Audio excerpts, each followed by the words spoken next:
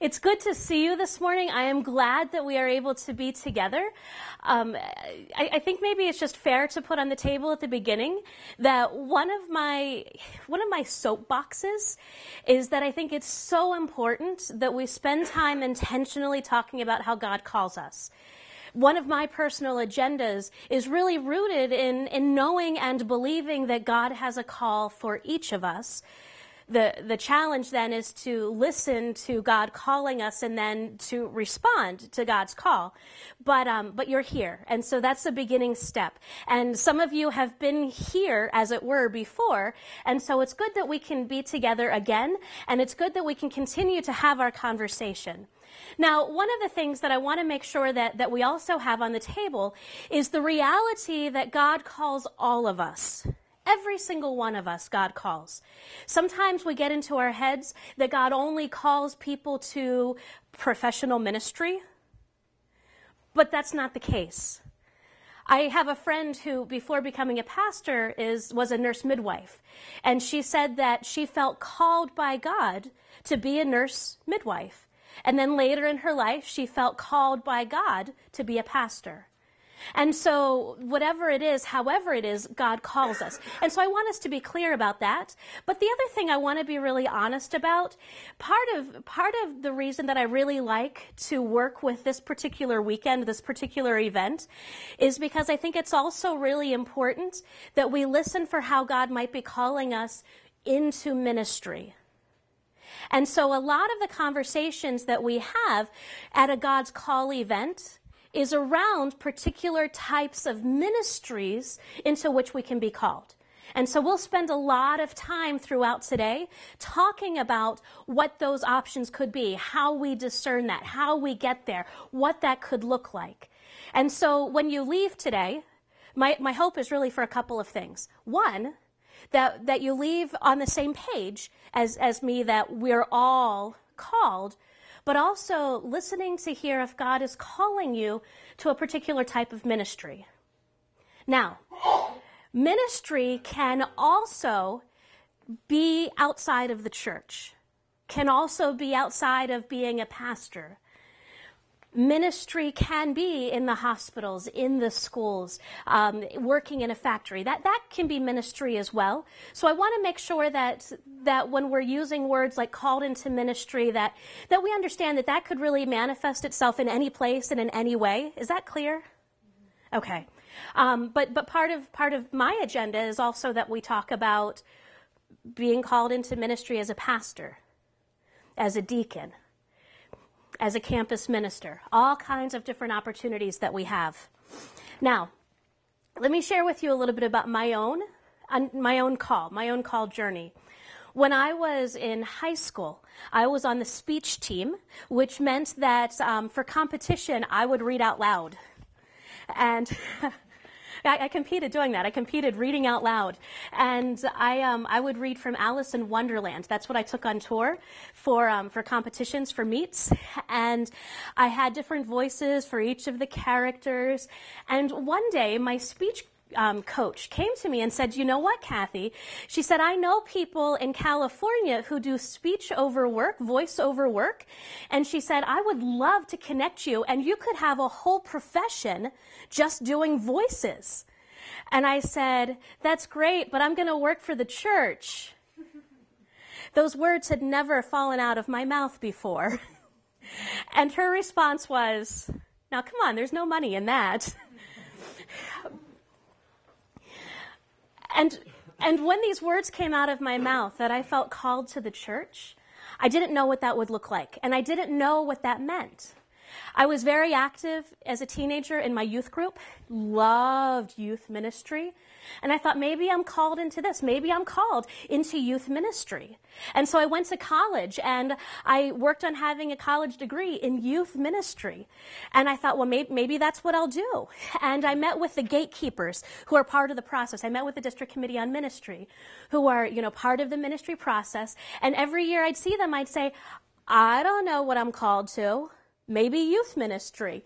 And they'd say, "Okay, thanks. Keep thinking about it." And then one day I showed up and I said, "You know what? I think I really know how God is calling me." I had been to an exploration event which is an event that's hosted by the General Church, and it's for persons much like yourself who are discerning call. And perhaps some of you have participated in exploration at some point. Yes, no? So yeah, great. Some of you have. So I was at an exploration event, and I was sitting in a workshop on the ordained elder. And as I was sitting there, I thought, this is what God is calling me to. God is calling me to be an ordained elder, to be a pastor.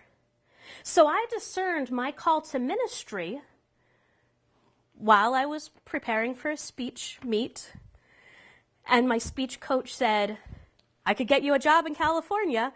I said, I'm called to the church.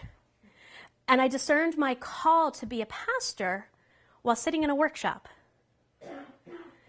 It was just this sense of peace. It was this sense of conversation that when the person who was up front was speaking, I thought, yeah, that's me. It wasn't a letter of confirmation. It wasn't a certificate in the mail from God that said, my dearest Kathleen, this is how I have called you. I didn't get a billboard. I didn't get a special Bible that was stamped in the front from God. Here's my plan and call for your life.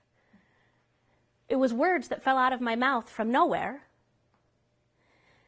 And it was a sense of things just kind of feeling right by sitting in a workshop. How nebulous is that? So our call doesn't always come in some kind of concrete, let me prove to myself and prove to the world that this is what God wants me to do. Sometimes God's call is so quiet and so subtle. But our job, our responsibility, much like we were singing about in our opening worship songs, is that we have to open ourselves to God and listen to however it is that God is speaking to us, nudging us, calling us, directing us. And so that's what our time is about. Now, I do sometimes question and wonder if maybe I haven't missed out on doing something really fun by doing voiceover work. And I think that The Simpsons are full of theology, and I watch The Simpsons and I think, that could be my voice. It could have been the best of both worlds, some theology and some voiceover work. And I wonder, have I missed out on something? Sometimes I think it would be really fun to have a hot dog cart and to sell hot dogs on a street corner, but only when the weather was nice. If there's rain or snow or wind or cold, I'm not interested. But I think, wouldn't that be kind of a fun adventure? There have been times when I've been discouraged with the church. And I was behind a Wegmans truck one day when I was really discouraged. And on the back of the Wegmans truck, they don't all say this, but this one did. It said, "Are you looking for a job?" And then it goes on and it says, "How about a career?" And I could see my career at Wegmans. I could see my career. My job would be stacking the cans of creamed corn. And the biggest issue, the biggest obstacle would be that I'm not a tall girl. And I'd have to stock the lower shelves and not the tall ones. I mean, my goodness, yes, I'm looking for a career. So I sometimes wonder. But then it comes back to this. But that's not how I'm called. I'm called to the church. I'm called to serve God as a pastor. My kingdom to serve God stacking cans of creamed corn. But I'm called as a pastor. And there are some days that are really difficult. I had only been in my first appointment for a couple of years when I got a call to go to the hospital to be with a young girl. She was a teenager, and she was delivering her second child. And the baby wasn't going to live, and they knew it. And she wanted to have her baby baptized. And so I went to be with her, and when she delivered this baby that fit in my hand, I held this baby, and I had drops of water on my finger. And I baptized this baby in the name of the Father and the Son and the Holy Spirit. And this mother had named her baby Nevaeh Hope. Nevaeh is heaven spelled backwards. This 15-year-old mom named her baby Nevaeh Hope, heaven's hope, because she was so desperate to know that there was a God at work in the midst of her painful situation. She was so desperate to know that she was not being punished, or that she wouldn't be punished because her baby died. She was so desperate to know that her baby would be in heaven. That was one of those heart-wrenching experiences. And then I was called to the funeral for the same baby. And it was traumatizing to see this tiny white casket on one of those ugly, gray, rainy days. And when I left that day, I left crying like the cartoon characters do, where the tears were shooting out the side of my head. I was a fountain of tears. Some days aren't great. A year and a half ago, I was in my office one night, and I got a call that our mission team that was in Uganda, Africa, was just in a terrorist bomb. The world fell apart in that moment. All 6 of our team members came home alive, and the 17-year-old girl, the youngest who was a part of that group, just the other week walked, a year and a half later. That was an awful journey. That was an ugly journey.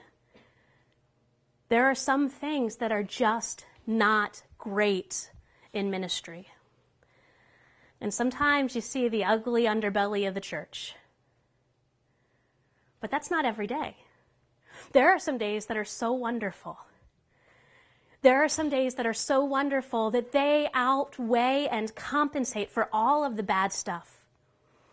A couple of weeks ago, I ran into my office on a Sunday afternoon to get some work done, and I heard these little voices of little kids playing in the church. Their parents were having Bible study after worship. And all of a sudden, these little kids were all in my office because they wanted to play with their pastor. What a great day to know that these children who are being raised in the church knew that the church was a safe place, knew that their pastor was a safe person, and knew that they could come hang out with her. What a great day. When wonderful things happen in persons' lives, when a baby is born healthy, when a person comes to faith, when a teenager goes through the confirmation process and stands before their congregation saying that they accept Jesus as their Lord and Savior and join the church, I get to be a part of that. So I get to be a part of the most wonderful experiences in persons' lives, as well as journeying through the ugly stuff. But that's part of what call looks like. Not every day is sunshine and bunnies. Not every day is glamorous. Not every day makes us feel good. But the reason that I continue to do this, and the reason that my colleagues around this room continue to do this, and not stack the cans of creamed corn at Wegmans, is because this is how God has called us. And God calls each of us. And we're listening then for that call. Now, I take my call so seriously. And I take my role and responsibility as pastor very seriously. Every time I stand in the pulpit, I think about how powerful that is. How much responsibility there is in bringing a message from God. Every time when I meet with a couple to talk about baptizing their baby. Every time I meet with a couple who's getting married. Every time I teach a Sunday school class or a Bible study. Every time somebody calls me and says, "Why did this happen?" Every time I hold hands with somebody who's dying. I take that so seriously. It's a huge responsibility to journey through the lives of other people. But that's an amazing call that we have. And God calls each of us. And God calls each of us to something. Now, in order to better know how it is that God calls us, or what God's call might look like, we need to spend time listening for God. We need to know what God sounds like. We need to open ourselves to hearing God speak. We need to talk about things like spiritual disciplines and practices. And I think that a lot of this will be covered throughout the day. The other thing is that we need to spend some time to set ourselves apart and to say, God, what do you want from me? And that's part of being here. Now, I need to tell you that when I travel, one of the first things I look for is where I can plug in my curling iron. And so camp is not necessarily my top destination for travel. I think that church camp is a wonderful thing. I think that church camp is a good thing. And I think that after I've been at camp for about 30 minutes, I've had enough. But the one thing I do want to share with you, there are camps for your ages. And one of the places where so many people hear and discern call to ministry is at church camp. And so I want to make sure that when you're thinking about how it is that God is working in your life, that you don't miss any of the opportunities that might be available for you to hear God call, to hear God speak directly to you. And for some, not for me, for some, that's definitely at church camp. So please keep that in mind. Now, I think it would be helpful if we could spend a couple of minutes looking at some biblical call narratives. And to get us in the spirit of that, I want for us to together look at Moses' call in Exodus, and then I'm going to have us break into groups and look at some other call narratives. Now, in order to look at Moses' call, here's what we need. You don't need your Bibles. I'm going to help you with the narrative. But I need volunteers who will think this is fun. Excellent, thank you. Excellent, thank you. Excellent, thank you. Okay, we've got these three. Come on up. Now, these three volunteered. Some of the others of you did raise your hands as well, and I appreciate that. And what I'm going to say is all of you now get to participate too. So in the narrative, there will be some sheep. When the sheep have instructions, you are the sheep. So if the sheep are to lean to the left, what are you going to do? If the your left, you can lean to your left. So if it says lean to the left, what are you going to do? Okay, let's try again. You are all the sheep. And if it says to lean to the left, what are you going to do? Oh, excellent. Good job. And if it says lean to the right, good job. You're ready. Okay. Now, here's what we need. You, Elijah, are going to be the staff. Okay? You, Aaron, are going to be Moses. Okay. You, Evan, are going to be the bush. So, I'm going to have you just camp yourself right there, okay? Now, here's what we're going to do. I'm going to read through the narrative. You're going to do what this says. And if it says Moses says, then Moses says, okay? If it says Moses does this, okay? Okay. Now, Elijah, just for the sake of, equal opportunity, right? Yeah. The role of the staff is traditionally written for a girl. So not only, Elijah, are you playing the staff, but you're also playing the role of a girl. Okay? All right. Are you comfortable with that? Very. Okay, perfect. Are you too comfortable with that? Okay. Okay, just a good amount, just the right amount? Okay, perfect. Okay, so now Moses comes entering in twirling his staff. Okay, good. And then, okay, so one day, a shepherd named Moses was out tending his sheep.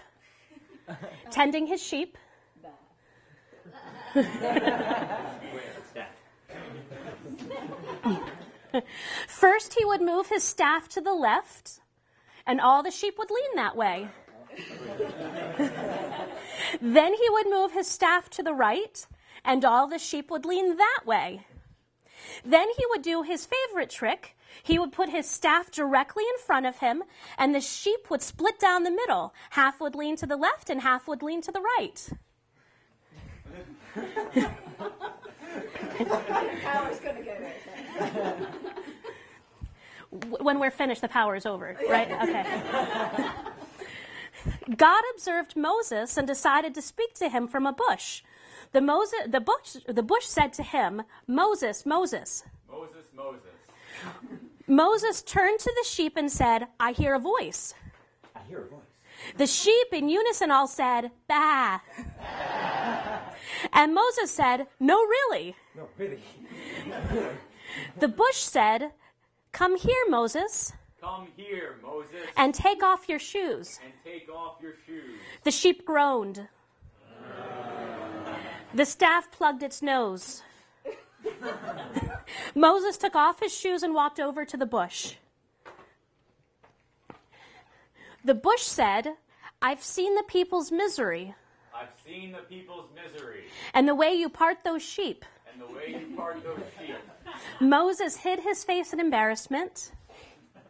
The bush said, I've got plans for you, Moses. I've got plans for you, Moses.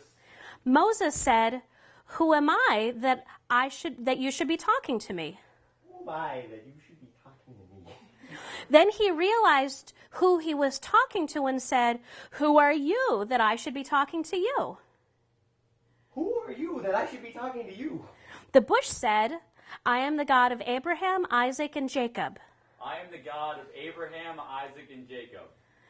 Moses, looking at the squatty bush, said, you're kidding. You're kidding. Okay. Suddenly, the bush caught fire, and waving its big flaming arms, yelled in a booming voice, throw your staff down, Moses. Throw your staff down, Moses. Moses took his staff and threw it on the ground gently. And the staff began slithering around like a snake, hissing at Moses. Moses cowered in a corner and stuttered to the bush, okay, not kidding. Okay, not kidding. As the staff slithered around Moses, the bush said, Moses, pick up your staff. Moses, pick up your staff. Moses gave the bush a puzzled look and then turned to a staff and said, hey, baby, you want to go out sometime? Baby? Can we go out sometime? The bush said loudly, not that kind of pickup. Not that kind of pickup. I mean, pick it up. I mean, pick it up. Scared half to death, Moses slowly reached out toward his staff, which was still hissing. And when he touched it, the staff immediately stopped hissing and stood tall and straight. The bush said, now go. Now go. I'm sending you and your staff to Pharaoh to free my people. I'm sending you and your staff to Pharaoh to free my people. Moses stuttered, but who am I that I should go? Who am I that I should go? The bush said, who am I that I should speak? Who am I that I should speak? Moses said, good point. He took his staff by the hand, waved goodbye to his sheep, and headed off to Egypt. Good job, guys. Thank you. Okay, so here's what we're going to do. So in that passage, who was being called? To do what? How was Moses called? By a bush. A bush. And how did Moses respond? He didn't want to. He didn't want to, but then what happened? He was convinced. Then he was convinced. Then he went. What we're going to do, I'd like you to get into groups of probably 6-ish. And in each of your groups, you'll need to have a Bible. I saw that many of you do have Bibles, so I don't think that's going to be a concern. So I want you to get into groups of 6-ish. We need 5 groups. So can you form yourselves real quick? Okay. Let me give you some instructions real quick. The first group is right here. What you're going to do in this first group is look up 1 Samuel 3, 1 to 14. Read through the passage. Look at who's being called, to what are they being called, how are they called, and what's the response. Got it? And so each group is going to answer those questions. So group 1 is 1 Samuel 3, 1 to 14. Your group 2, you have Esther 4, 9 to 17. Your group 3, you have Jeremiah 1, 4 to 10. Your group 4, you have Luke 1, 26 to 38. And then are you group 5? Okay, kind of group 5, you are Luke 5, 1 to 11. You have 42 seconds to do this assignment. So, who was called, to what, how, and the response. Okay, what we'd like to do is share with one another what we've learned from looking briefly at these passages. So we're going to start with group 1, which had the call that's found in 1 Samuel 3. So we want to hear who was called, to what, how, and the response. So you guys want to share? Nice and loud so they can hear you across the hall. Samuel was called. He was called because of Eli's sons was blaspheming and was prophet. Okay. He was called over and over, like literally by God. And eventually he responded by listening to what God had told him. Great. Good. Thank you. Okay, Esther. We got as far as Mordecai was the one called.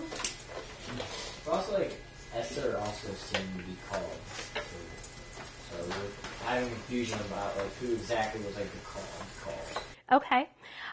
I would argue, I mean, and we can make the case that we're all called, right? So you could say that Esther was called, Mordecai was called, but in this passage, I would argue and emphasize for Esther's call, and she was being called to do what? To save the Jews. So she was being called to save her people. And how was she being called? This is where I think Mordecai steps in. Mordecai's her... Yeah. So Mordecai's her relative, and he's the one who really nudges her to do what she needs to do. And do you remember what her response was? Right. She called for a fast. And she asked that the people fast with her before she can actually respond. Okay, good. Thank you. Jeremiah. Jeremiah was called, but he had some doubts because he thought he was too young. Okay. And then God kind of told him that he is worthy of it. Okay. And so what was he being called? Prophet for the nations. A prophet for the nations. And his litany isn't always sunshine and bunnies, is it? It's to pluck up and tear down and, yeah, not always good stuff. Good, thank you. Okay, who had Luke 1? Okay. It was Mary being called Okay, and what's she being called to? to have a baby. Okay, and so she's called to have a baby, but a special baby. Okay, and how is it that she's called? By an angel. By an angel, and what's her response? She's not too excited, but then she's okay with it. Yeah, she has questions, but then she says, "Here am I, a servant of the Lord." Right, good. Okay, and Luke 5. Simon Peter was being called, and James and John and the other people that were fishing. And To what are they being called? they're being called to pretty much go make disciples. Yeah, they're being called to make disciples. And how are they called? I don't know, Jesus just kind of came up to them and was like, they were fishing, and then he just said, "We're going to go fish for men instead of fish." So Jesus showed up when they were doing their regular stuff. And what was their response? They were astonished, and then they went and followed him. Then they went and followed him. Good. So, in what we hear from just these 5 narratives of Scripture is that 5 different people were called to very different things in very different ways and had very different responses. So for us, our stories will be just as various. I mean, there will be as much variety for us and what God is calling us to, how God is calling us, what that looks like, and how we respond. Now, in just a moment, we're going to watch a video that I want for us just to really watch, listen to, and listen to how maybe God might be speaking to us as we see the images, as we listen to the words.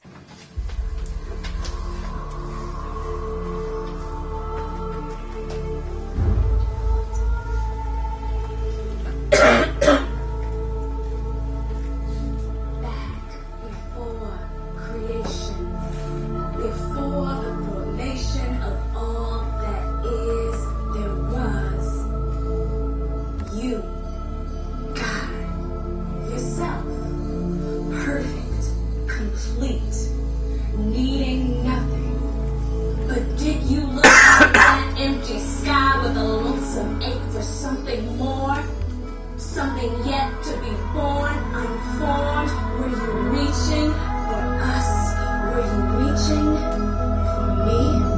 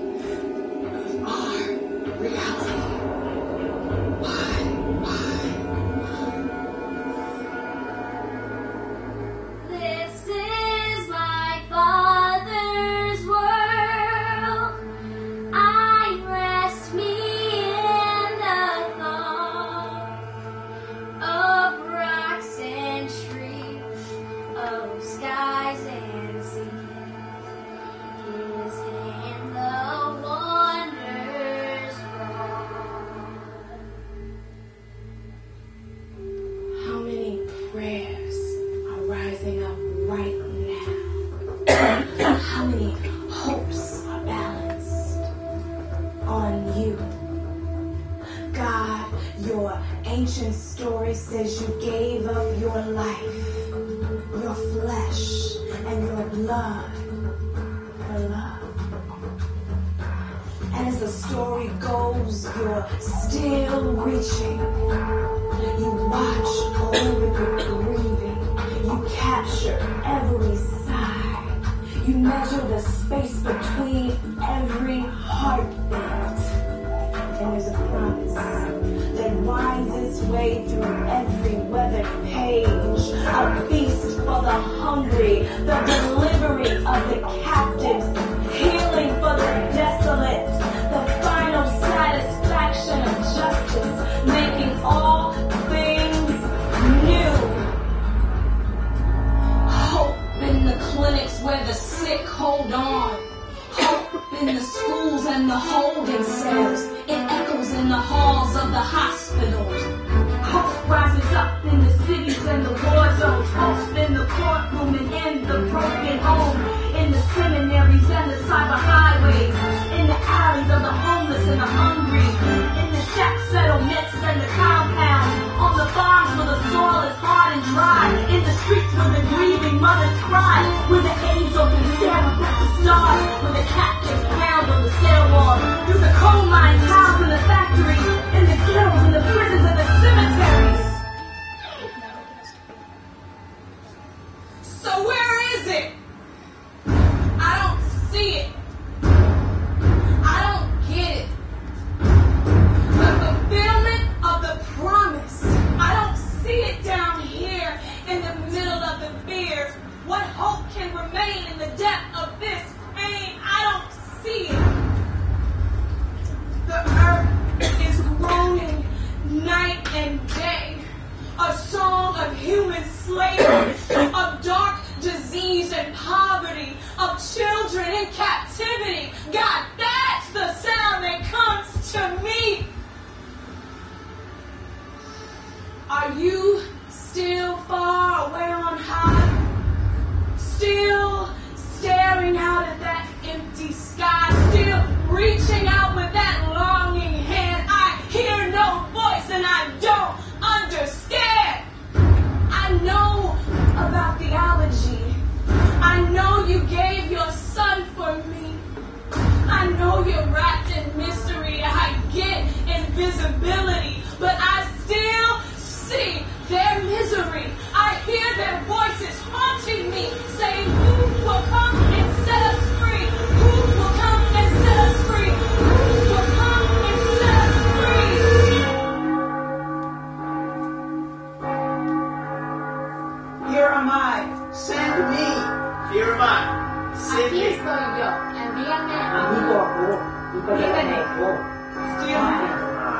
Nay, đâu đây? Tại sao anh cần đi? Not big. Here am I. Đến nhà gì? Có chị cha, sẵn vật, Dạ. có hiện động. Ra về à? Anh là here am I, send Here am me. I. Send me. Yes, my Father's love. Here am I. Send me. Love that only is not done. Jesus died and shed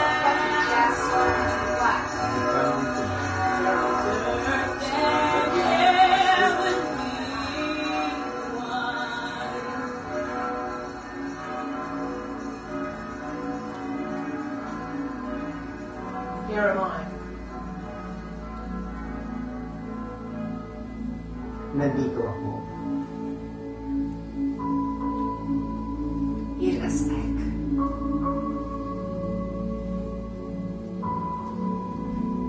Here am I. Hindi pa ako.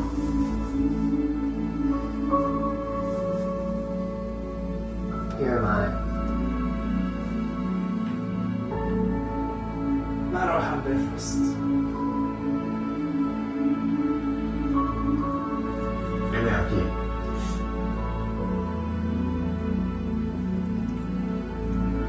Hai Anna.